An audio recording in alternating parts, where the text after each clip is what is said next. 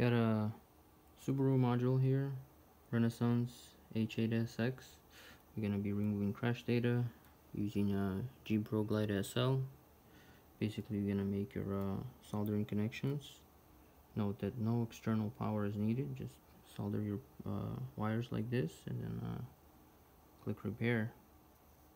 Okay, in CalcMaster X, basically you'll won't let me, but you'll open up Gprog, and in it you'll go to select device.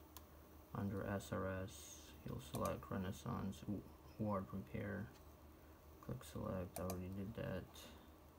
So you got the screen right here.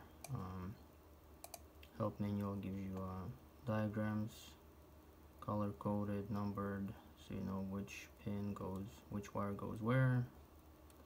Basically make your connection according to this diagram, and then you just select your module that you're working on. In our case it's a Subaru H8SX, and we're just going to click repair.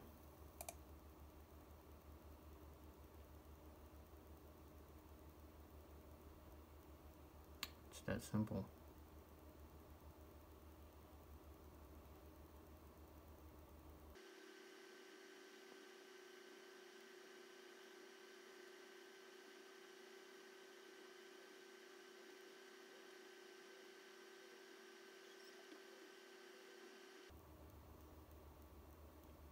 And you're done.